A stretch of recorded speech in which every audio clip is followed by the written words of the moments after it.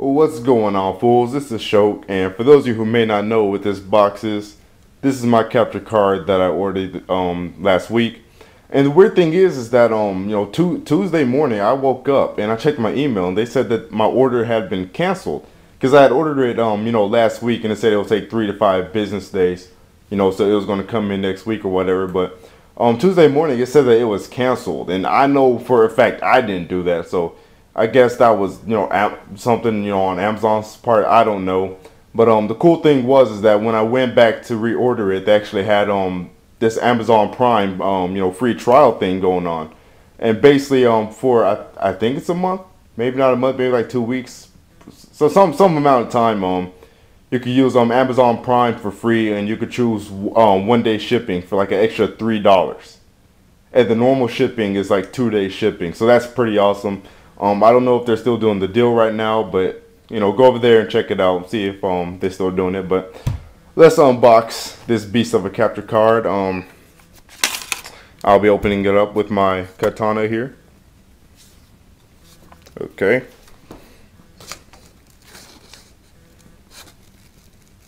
It's not very sharp, by the way. It's a display katana. There we go. Actually, it was kind of sharp though when we first got it, but we actually used it to cut down our banana trees every winter. Because if you leave banana trees up during the winter time, they'll freeze, they'll die. Yeah. Here it is. AVerMedia internal capture card goes into your PC. And it comes with all the dongles and everything, so you can hook up your game console straight to, your computer, and you can actually play them on your monitor if you want to, and you can record them. Now, it comes with, recording software, but if you don't want to use the recording software, you can also use Fraps, which, if you're trying to record PS3 or 360 footage, you'll actually have to do, because there's one catch to this thing. And that's that you cannot record using this program that comes with this. You can't record any kind of video coming through HDMI because something about HDMI is copyrighted, or some shit like that. But that's no biggie. You can either just run it through composite cables, or like I said, you can still run it through HDMI and just use Fraps, to record it. But this was $99. You could go over to Amazon and get this for $99. Right now, it was altogether it was $107 with the shipping. Very, very good deal. 1-day shipping for $107. Get my katana. Yeah. Want to be careful not to damage what's inside. There we go. This video is going to be like zoomed in so you guys can see the specific place where I'm actually putting in my capture card. Here it is right here, the AVerMedia internal capture card for your PC.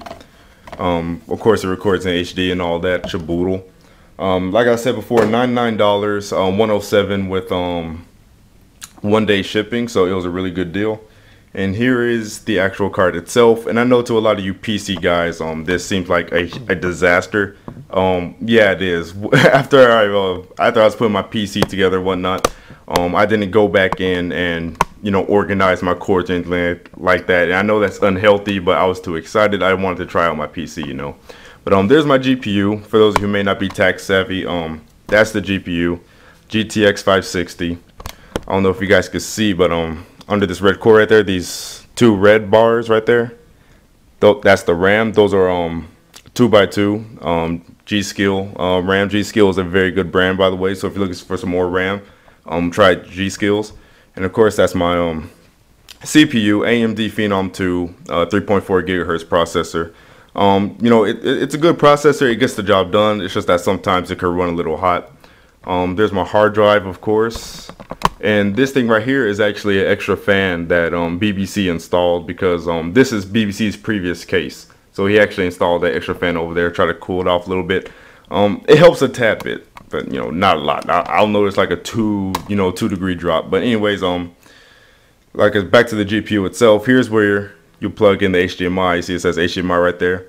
And while this is, pretty much a HDMI cord, this is for, any AV or, S video or anything like that. Anything else that's not HDMI you want to plug in, because it comes with adapters, and dongles or whatever for anything that's not using HDMI.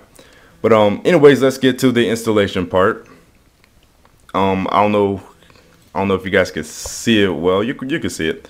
But these two black parts right here is where I'm going to put this in. And I'm going to show you guys how easy it is to install something into your PC, because everybody thinks it's a complicated process. You have to be this huge geek, you have to be this huge nerd. No, it's like Legos. And I'm going to show you. So let's get this baby in.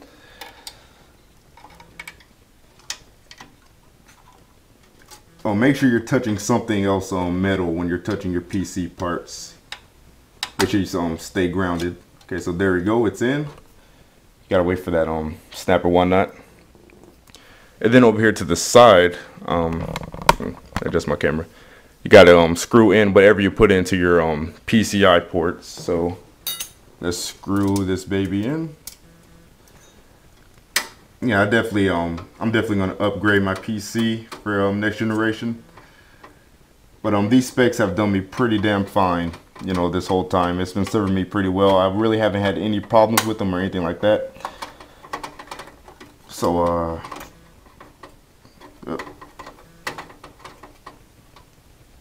there we go. Done. That's how easy it is. That's how easy it is. Done. It is that easy. It is that simple. And the same way I installed that capture card, that is the same way, the exact same way you install your GPU. You just stick it in, screw. The RAM down here, those you don't even have to screw in. Those literally, like straight up like Legos. You just done.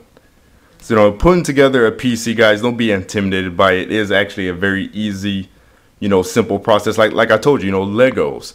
The motherboard, pretty much you just set it, make sure you line up the holes where the screws are supposed to go. Just set it down in there, screw it in, and of course, plug it up to the power supply, and then bam, that's it. Your motherboard's in. So putting together a PC, guys, is very simple.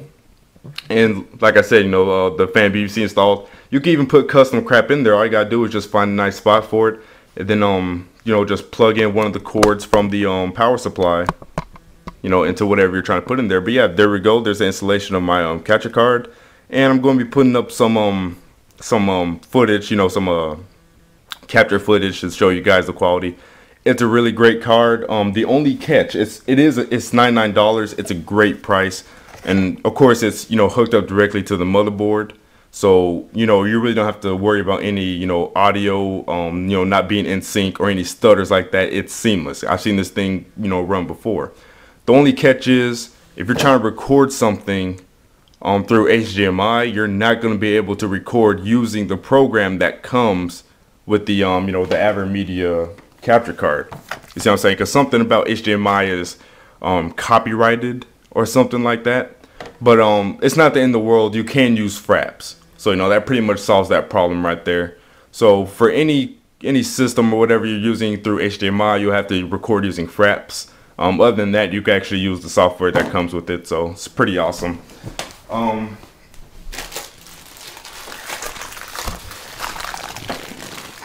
And this right here, here's the dongle for anything that's not HDMI. See, it has pretty much everything you possibly need. Composite, component, and of course, S video. So, it comes with everything. You don't have to buy anything extra. Like I just showed you guys, the installation process is simple. All I gotta do is close this back up, hook it back up, turn it on, of course, install the software, and I'm done. That's it. It's that easy.